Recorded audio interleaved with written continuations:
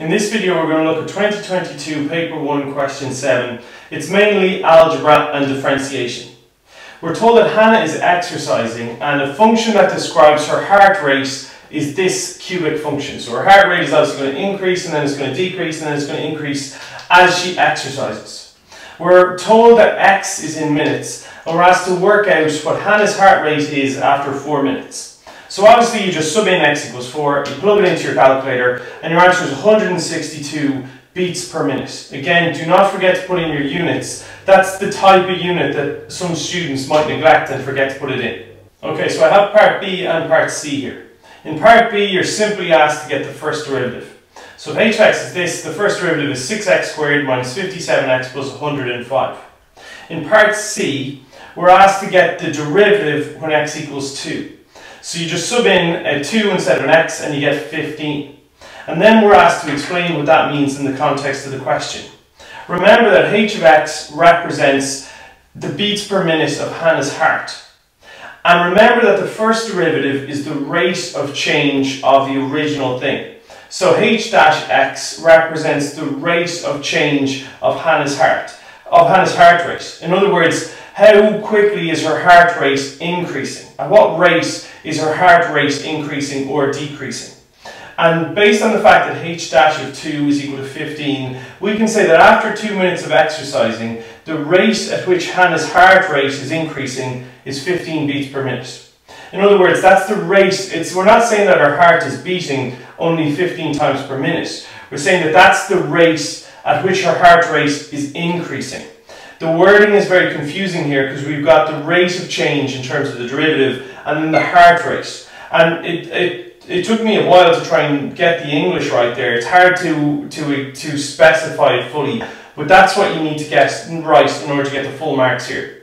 In part D, we're asked to use calculus and to look at our graph in order to identify the minimum value for h of x and the maximum value for h of x. Now, in order to identify the minimum, we should look at our graph. You can clearly see the lowest point is at the very beginning when x is equal to 0. So h of x is this function, and we can clearly see that within the range from 0 to 8, the minimum value is at the very, very beginning. So you just sub in x equals 0. And when you sub in x equals 0, everything cancels out except for the constant at the end. So the minimum possible value is 70 beats per minute. Now, in order to get the maximum, we need to find the maximum turning point. So just think about differentiation now. In order to find that maximum value, the first thing we do is we get our first derivative. h dash x is 6x squared minus 57x plus 105. In order to identify the turning point, you need to let the first derivative, which represents the slope, equal to 0. So if I let the slope equal to 0, I get 6x squared minus 56x plus 105 equals 0. And at this stage, we can simply divide everything by 3. If you divide everything by 3, you get 2x squared minus 19x plus 35. You factorize and solve your quadratic, and x works out as 5 over 2, or x works out as 7. So that tells me that a turning point exists when x is 7, and a turning point exists when x is 2.5. You can clearly see from your diagram that the lower value for x represents the maximum, while the x equals 7 represents the minimum. So to find the maximum possible value, I'm going to sub in x equals 5 over 2. That'll give me the corresponding h of x value when x is 2.5. So when you sub in x as 5 over 2 into the original h of x function, you end up with h of 5 over 2 works out as 185.625 beats per minute. So the minimum heart rate was 70, the maximum heart rate is this. Now for part E, the maths is very simple, but the logic behind it is a little bit trickier. We want to work out how long after she starts exercising is her heart rate decreasing most quickly. So h of x represents her heart rate. It represents, it's nothing to do with the rate of change of her heart rate, but that's just her heart rate. When I get the first derivative, this represents the rate at which her heart rate is changing. And if I sub in different values for x, I'll find out that sometimes her heart rate is not really changing very rapidly, but other times it is changing very, very rapidly. So look at h dash x. Think about what this is. It's a plus x squared, so it's a U-shaped curve. And that curve represents the rate of change of her heart, the beats per minute. I want to know, when is this changing the most rapidly? When is it decreasing the most? In other words, I need to find the turning point of the slope. I want to find when is the slope increasing most rapidly. So you should ignore your h of x, there's nothing to do with it. This is the function we're concerned with. And I want to work out the minimum value of the slope. When is the rate of change, when is it at its minimum? When is it decreasing the most? I want to find the most extreme value of the slope. In other words, it's just like getting a turning point for a quadratic. In order to get a turning point, you differentiate. So now I get the second derivative of the original thing, and to get the turning point, you let it equal to 0. So the derivative of the slope is 12x minus 57. I let that equal to 0, and it's very simple. You end up working out that x is equal to 4.75 minutes. In other words, after 4.75 minutes, that's when I reach the most extreme value for the slope, or when the slope is decreasing at its most rapidly. And it asks me to leave it in minutes and seconds, and obviously 0.75 minutes is 3/4 of a minute, which is 45 seconds. Or if you prefer, you could take 0.75 and multiply it by 60, and they'll give you 45 seconds. In F part I, we're told that Bruno's heart rate is always 15 beats per minute more than Hannah's heart rate.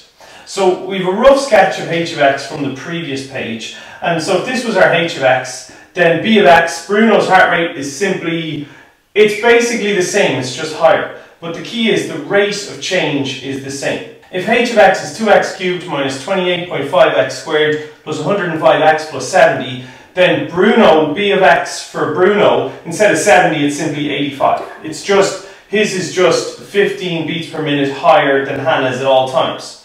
But the first derivative will remain the exact same.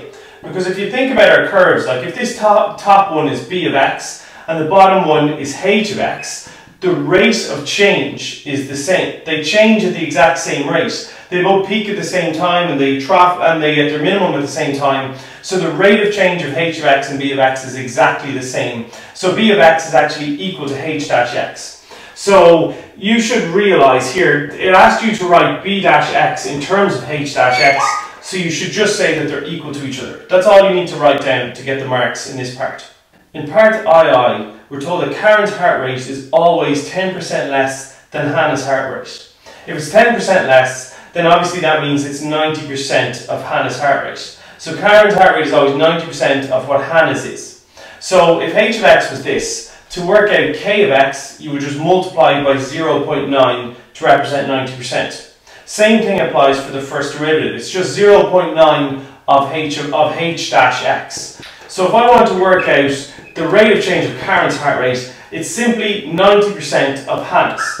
Whatever Hannah's heart rate is, Karen's is 90% of that. And the same goes for the rate of change. It's just 90% of whatever Hannah's is. So this is all you need to get the marks for part 2. In part G, we're told that Martha's heart rate is calculated. It's simply h of 0.8 times x.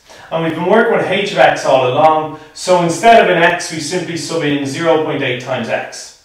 So h, if we're subbing in 0.8 times x, we just get 0.8 times x to be cubed, and a 0.8 times x to be squared, and a 0.8 times x. To get our final answer, you plug it into your calculator. 2 times 0.8 to be cubed is 1.024 x cubed, and that's our first term. Here you plug in minus 28.5 times 0.8 squared, and you get this value. 105 times 0.8 gives me 84, so that's our final answer, m of x, for part G here.